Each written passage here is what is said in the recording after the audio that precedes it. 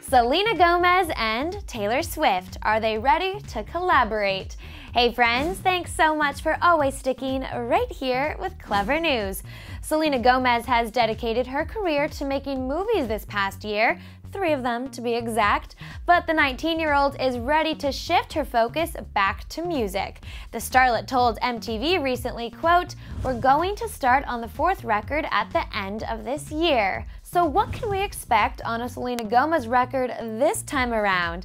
Well, she says she wants to work with producers who probably wouldn't normally want her to do their songs, and she wants to work with different styles of music. Selena also revealed she wants to work with the band Fun, as well as her BFF Taylor Swift.